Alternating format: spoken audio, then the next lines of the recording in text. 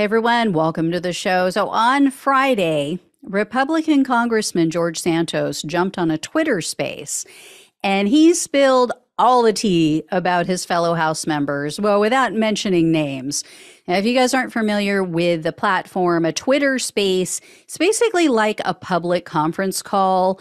Anyone can log onto Twitter and they can listen and they can hear everything that's being said in a Twitter space by the people who are speaking and presenting, and people who are listening can request to speak. It's kind of like raising your hand, but the person who scheduled the space controls the microphones and who's muted, who's live.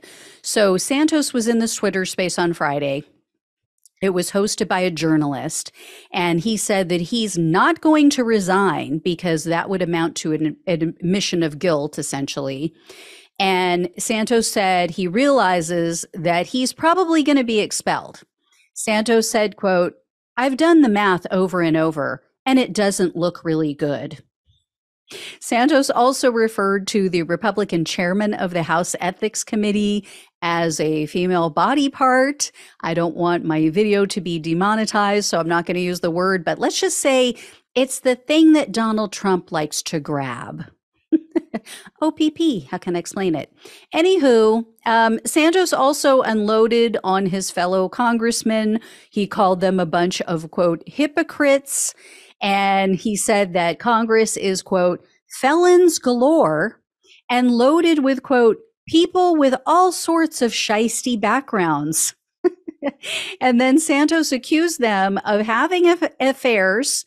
He said they get loaded with lobbyists and then they miss votes because of hangovers the next day. And he said that they hand out voting cards like, quote, candy so that they can have other people cast votes on their behalf. And Santos is either exceedingly delusional or he is truly a consummate salesman, because he said he's going to run again for office in the future. Santos said, quote, "I definitely will not be going away. Elected office is not off the table."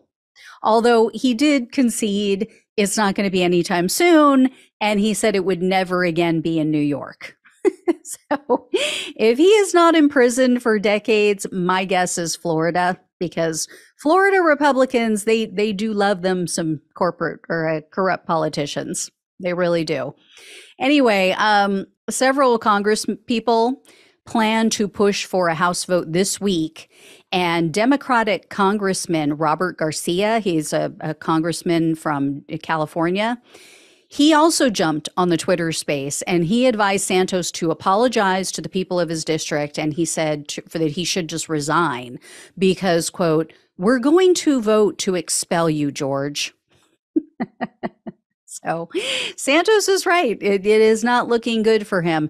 A Republican congressman told Axios news outlet that only a few dozen members of his own party are going to vote in his favor.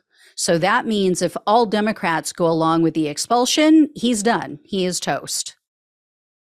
Oh, well, I mean, he makes for a good show. I will give him that. But I'm sure this won't be the last that we hear of him. Anyway, he is burning it down. He's like, "We don't need no water. Let the burn." The roof is on fire. He doesn't care. Yeah. He is going to take that place down with him. He's like, "If I can't have you, nobody will."